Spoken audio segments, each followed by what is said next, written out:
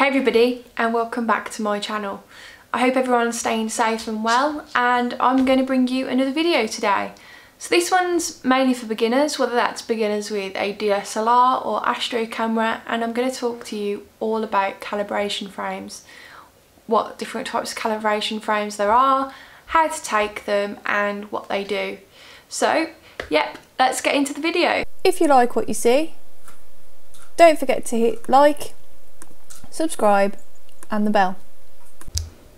You can see that Luna is absolutely thrilled by today's topic, and yeah, I know it can be kind of dry, but you know, it needs to be talked about. So what kind of problems or you know, artifacts or stuff that do we get in an Astro image that we want to correct for? So we've got like noise. So I'm going to put the problem here and solution.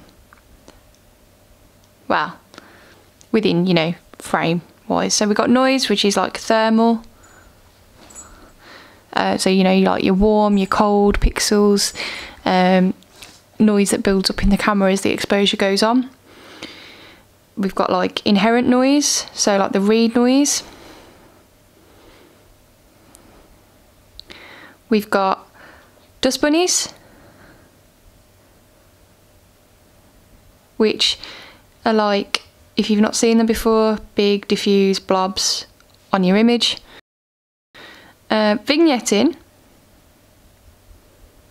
which if you haven't seen that before or you're not sure what it is, that's like when you get like a circle kind of shape or towards one side and you get like light fall off at the edges.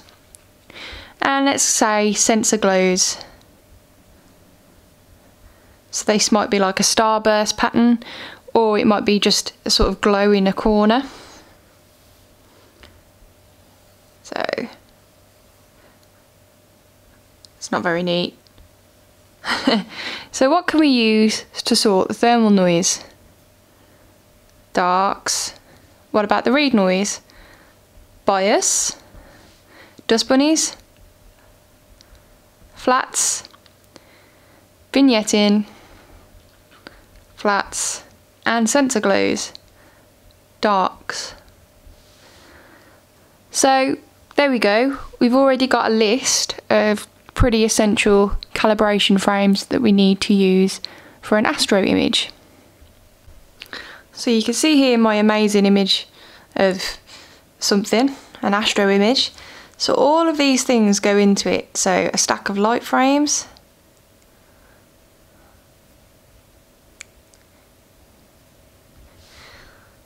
dark frames,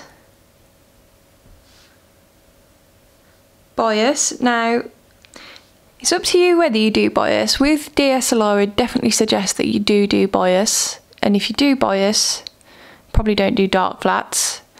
But with an Astro camera, you may want to experiment what works better for you, so whether you want to do bias frames or dark flats frames. Personally, I shoot darks, flats and flat darks, and I don't use bias at all. And flats plus flat darks, maybe. So there's a lot to go into an Astro image. I can hear you saying it now. What the heck are flat darks?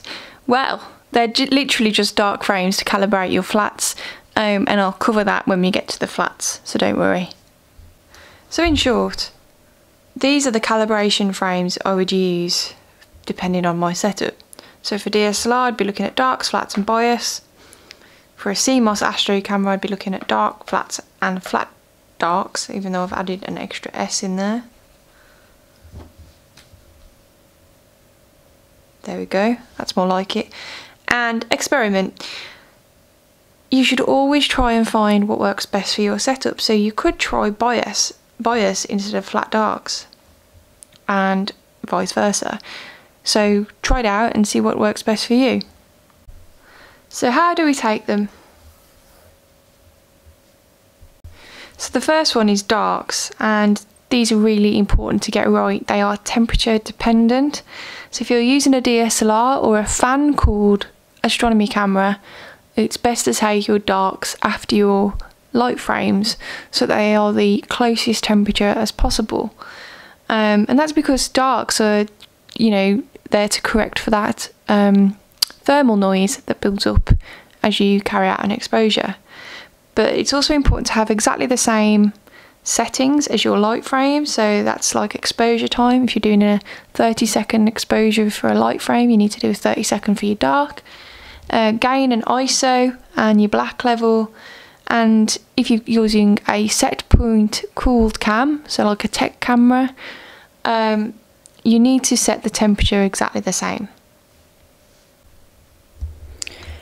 So you've been taking your light frames and you're about to take your darks. You've got all the settings exactly the same, and you just place the cap on. Try to take at least 30 to 50 dark frames. That's a good rule of thumb. Noise decreases every time you double the amount of frames. So yeah, just as many as you can really, but as a rule of thumb, at least 30 to 50 darks. So next up is bias frames. Now these are really easy to take. So stick the cap on your camera or telescope or DSLR and set your camera to the fastest shutter speed, so super fast. And then just shoot. So let's say 30 to 50 again, more is better, maybe even 50 to 100 I've heard some people say. So yeah, just go wild and take us, you know, a good few bias frames. Okay, so here I am. I've got my Altair 269C ProTech connected to Sharp Cap, and I'm literally going to reduce the exposure time to the minimum possible. And I'm going to put fits files because that's what the rest of my files are in. And I'm going to click Start Capture and Unlimited. So here we go. It's now shooting some bias frames for me. You'll notice the Hypercam's buffer is well in use because the frames are that fast. It's taken a while to download them to the camera. If I click stop once we get to 50,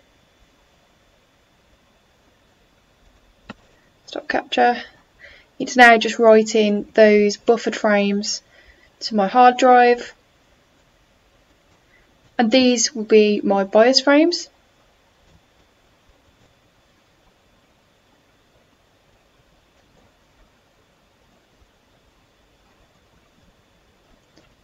I go here,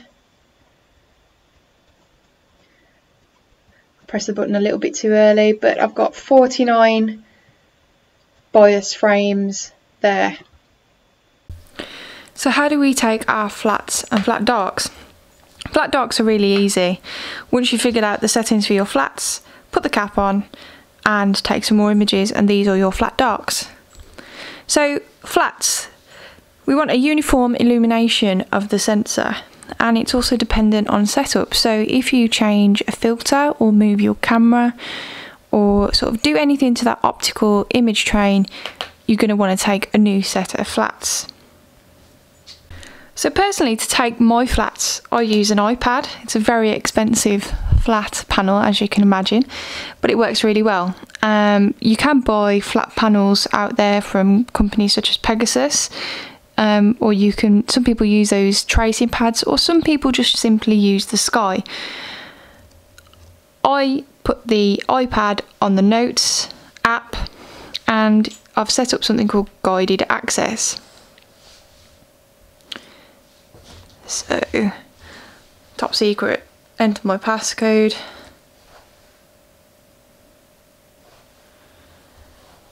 Guided access has now started, and whenever I touch the screen, it's not registering any touches. I literally just pop that on the end of the telescope. Some people use t-shirts, and they'll probably say that I should be using a t-shirt. However, whenever I have used a t-shirt stretched over the end of my telescope, it's given me some weird gradient patterns, so I go with that and it works really well.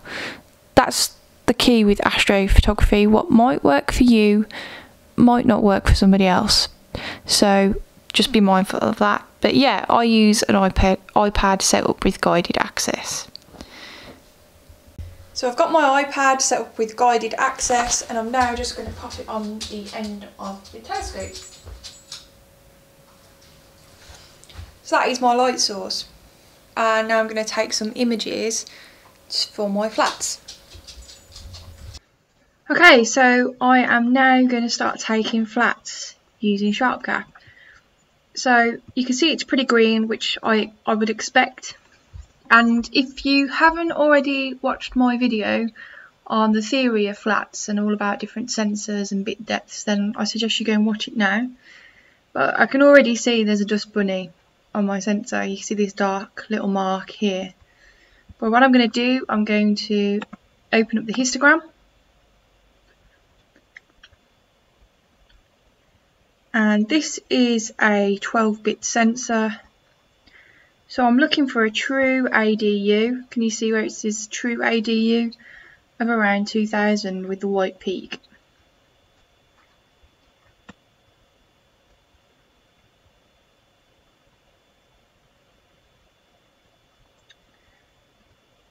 You can see that changing it moves the histogram.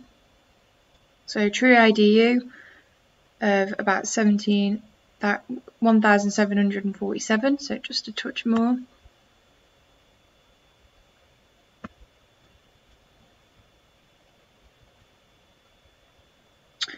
And that's about 1930. I'm not too worried about getting it spot on, but what I am going to have a look is to see if I can still see that dust spot.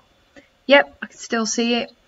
So I've now got my settings for my flats, and I'm just going to fire off and shoot a few flats. So once again, start capture. Off we go, capturing frames. So these will be my flat frames, and once I've done these, I'll take the iPad off the end of the telescope and I'll place the cap on, and I'll leave the settings exactly the same, and I'll shoot my dark flats. So this is how to do it with Sharp Cap on an astronomy camera. So I haven't got the cooling on at the minute, but this was how it would work if, you know, for a general fan cooled camera. Cooling as well, it doesn't really apply, flats aren't temperature dependent. So now we've done an Astro camera, I'll show you how to do it on a DSLR.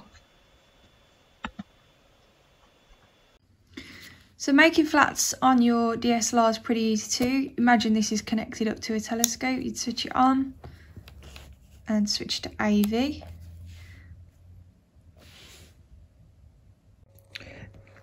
So now I'm just going to expose, and notice the histograms around the centre, which is exactly what I want.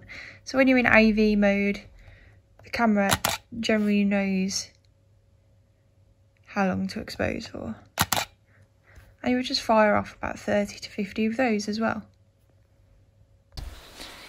So that is how to capture a number of different calibration frames on Astro cameras and DSLRs. Obviously the method can change a little bit depending on the program you're using as well. So I know that Astrophotography tool and Nina both have a tool in them that allows you to enter your target ADU for an Astro camera, and it will help you take flats. So now you've got all those calibration files, you can go ahead into a program such as Deep Sky Stacker or Astro Pixel Processor, and you can enter those calibration files alongside your light frames and stack them to make your Astro image. Now I've got a video on stacking and the theory of it, so if you haven't watched that, I suggest you go and watch that now, and I'll put the link in the video. But once again, thanks for coming back to my channel and watching my video, and hopefully I'll get another video out soon. So in the meantime, stay safe and look after yourselves. Bye for now.